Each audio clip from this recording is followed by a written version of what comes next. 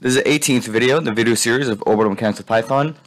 This one I'm going to be going over the n-body perturbation software. So as I said in the last video, I'm going to start splitting up my videos. So the last one was a theory, and this one's going to be the actual software application. And just a real quick kind of reminder for the geometry of what we're going to do. We need to be able to calculate this r-sat2 body, which is a vector that's pointing from the satellite to whatever nth body you want to do. And I'm going to be doing the moon for this example. And in the future, I'll also do more examples when, say, you're going interplanetary and you want to take into account the perturbations from, say, Jupiter or Neptune to the big planets. And so from that geometry, and then we get the dynamics, as I showed the paper in the last video. You can just check out the last video if you want a quick refresher. And the lunar orbit, because I'm going to be doing the lunar example, there's a quick nuance that you have to know with the inclination of the moon with respect to Earth's equator. So this is a little moon fact sheet. NASA has a bunch of these for all the planets, I would assume. And so it has a bunch of physical properties in comparison to the Earth. So you can see stuff like mass, volume, then J2, something that's important when you're over there. And then orbital parameters, you can see the semi-major axis, perigeometry, all that. But what's important here is inclination to ecliptic versus the inclination to Earth equator. So the ecliptic, I think I mentioned this before, is the ecliptic is a plane of the orbit of the Earth with respect to the Sun, and that is different from the plane of the equatorial plane, so how the Earth is rotated with respect to how it's orbiting the Sun, which is why we have seasons. So these are very different values, so you have to make sure you're using the right one, and I'll show you how to do that in the SPICE files, because you need to load the SPICE file in the correct frame. So lunar, and then some test cases. So I have geostationary satellite, and I also have an ISS example, so you can see kind of the difference between kind of what a geostationary satellite would see versus the ISS, which is in low Earth orbit. And then one quick thing I wanted to mention is that this R, CB to NB can sometimes be ignored because, say, if you're at Earth orbit and you want to model the pole of, say, Jupiter, the difference between r-sat2 body and r-CB to NB is really small in that case, so sometimes you just ignore it and just use r-CB to NB. You can do that, just depends how much kind of accuracy you want, because it'll just reduce a computational load, and sometimes you're looking for that. So, getting to the Python, V18. So, what are you doing? Have all the usual stuff. One thing you have to put in is a date. And the way that I like to pass in the n bodies, so you have the typical perturbations like before, and then this n bodies variable, you're going to just put in a list of whatever bodies you want, where each value in the list is going to be a dictionary, like the ones that are here. So this PD is from here, import planetary data is PD. So you have all these values basically. You have Earth and the Moon. In this case, it's going to be the Moon, where the Moon has a SPICE file. And in this case, these are all the same SPICE file, all the same thing, because that D432S file has all of these. But for other cases, you could use different SPICE files. So you don't always know which SPICE file you're going to load, so you have to be able to account for that, which is just another entry here in these. So yeah, so you make the list, and then you just pass in the list as a perturbation.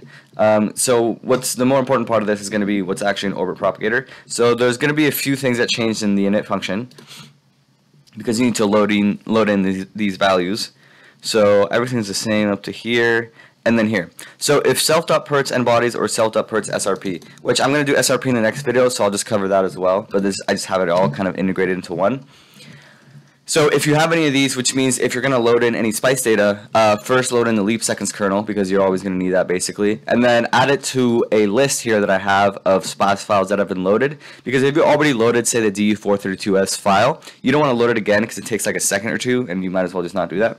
And I initialize that list just here. It's just super simple, just make it an empty list, and then you're just going to add to the list. So your start time is going to be, you're going to turn whatever date 0 that you passed in into the seconds after J2000. I think I showed this function before. If not, you can just look up on the spiceypy documentation. I'll put another link in the description, but just to kind of see how all these functions work. And then the time span for this is going to be lin space from the start time to the end times, which is the start time plus t span, and then however many steps you're going to do.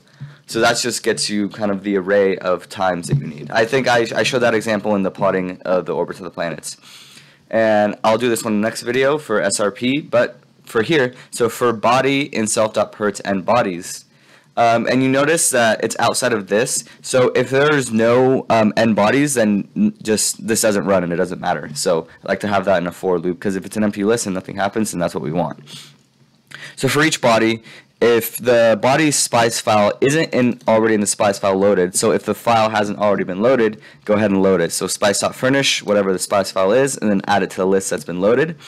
And then you're going to want to store internally here the body. You just create a states variable is where you get the ephemeris data, and you have the typical inputs I have here. I showed the example in the plotting of the solar system video there. And that's it for as far as loading this data.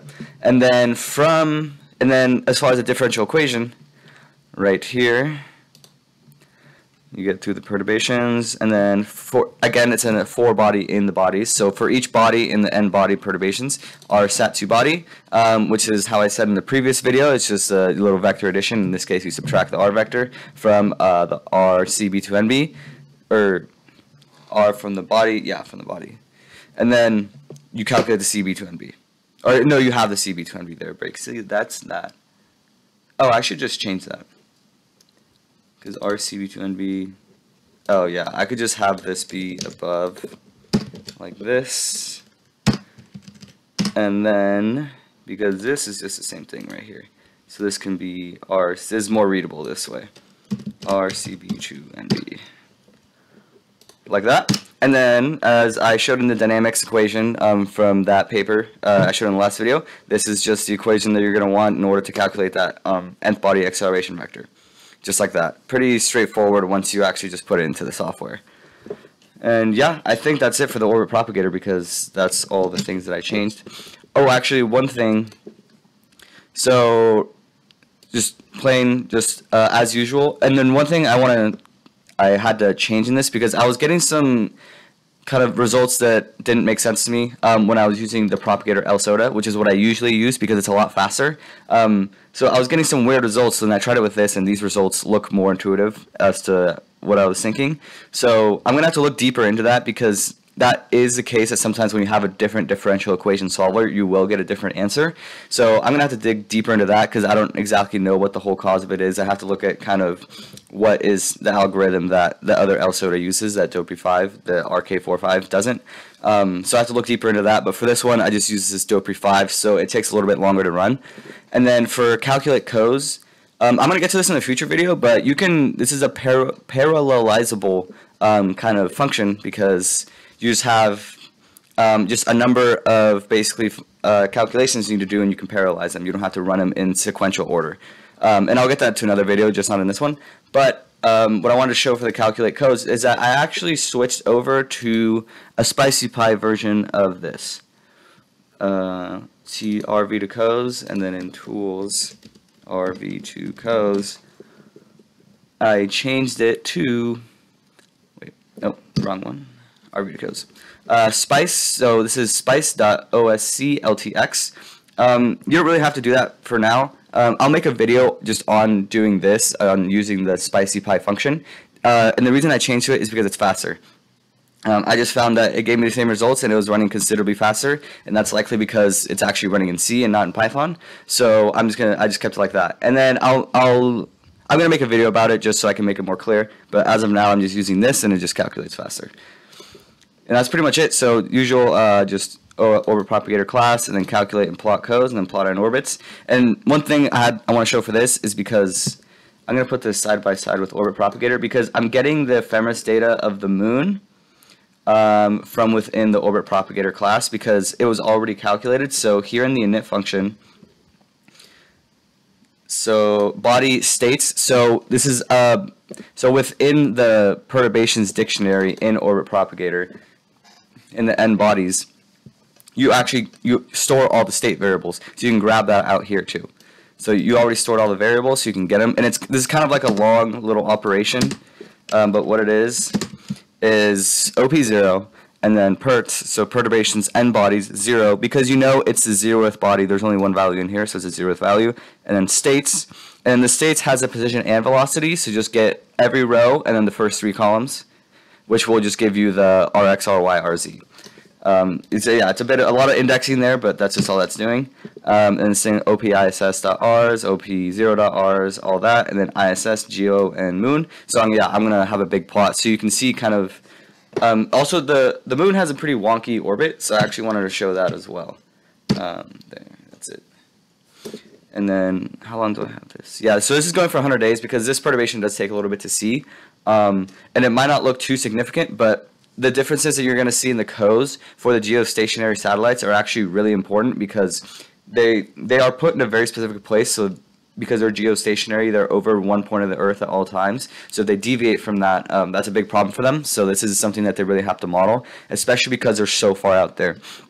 So that major axis is about 42,000 kilometers. So that's really far away, and that's closer to the Moon than, say, an ISS, which is what I want to show. And one thing you're going to see, this is going to take a little bit to run because my computer's getting pretty hot, and it's using this method, the JOP5, instead of the LSOTA.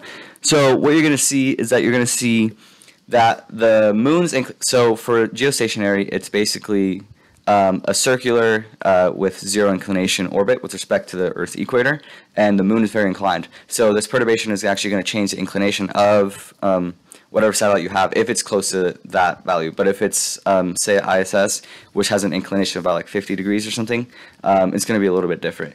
So you're going to see that in the codes plot. Yeah, this is taking a while. I'm not surprised. It's my computer's hot, and then, as I said, this method is actually quite a bit slower. So we'll just wait on that. And let's see, anything else? Oh, yeah, and the date matters, so I have it as today, the 23rd. Yeah. The date matters because the certain day will make a difference in where the Moon is. So if, say, today the Moon is going to be a different place than tomorrow or like an hour from now. So you need to have that very specific date and time in order to be able to get the accurate ephemeris data that you want. And let's see, anything else? Oh, and I guess I could mention this now as far as parallelization.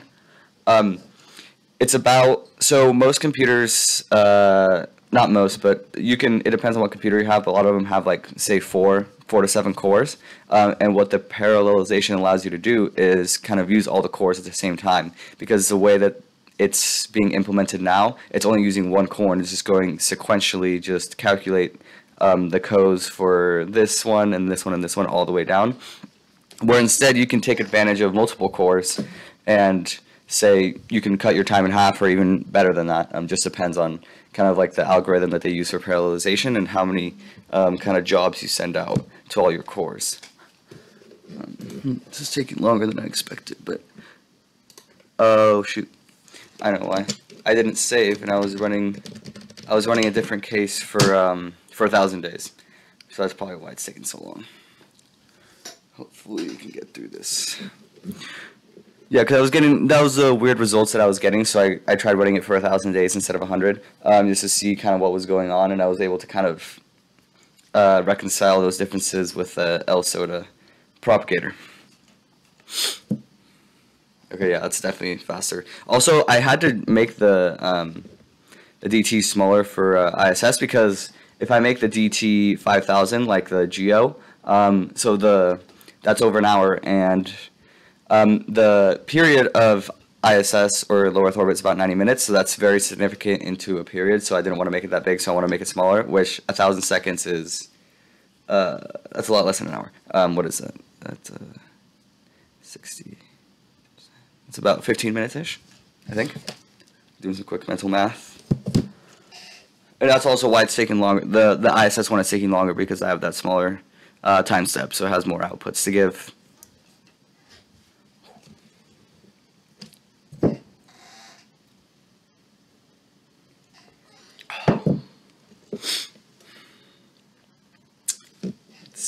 Anything else I can talk about? Well, where's OrbitPropagator? Oh.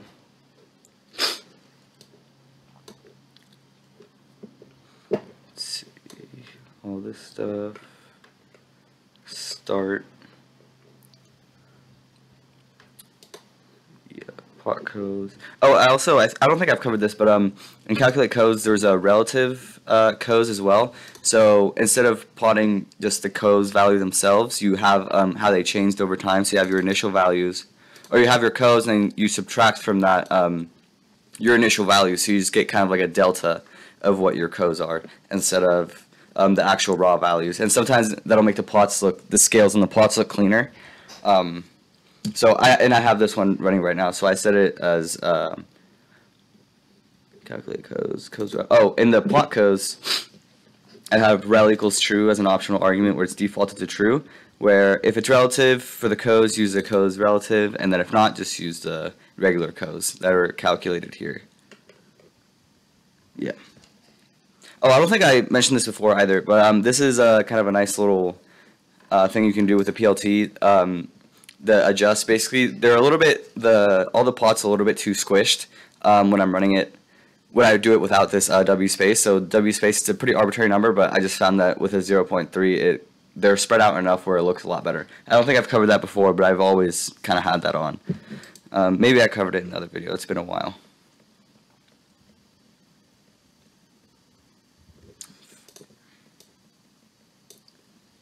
It's taking so long.